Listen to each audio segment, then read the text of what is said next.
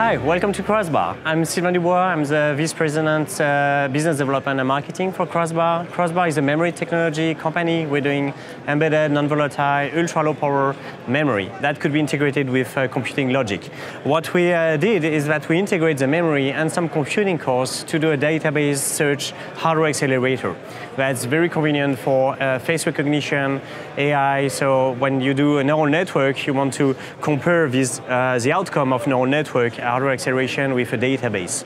In this example, we had a database of celebrities, and we are extracting the features from your face using this camera. And each time there's the faces, they are comparing with a database. And here it seems that I look like James Garner or Roger Federer.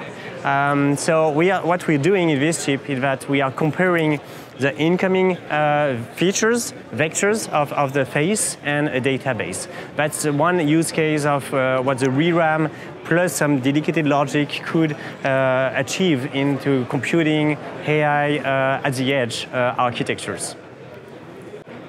So there's a lot of different applications we can address with that. Surveillance camera, obviously face recognition, object recognition. We're using 3D camera. Here you can see the depth to get even more accurate face recognition. And these applications could be used across a lot of different applications. If you want to know more about Crossbar and our technology, please visit us at crossbar-ing.com. And you can find a lot of other information or follow us on Twitter or LinkedIn.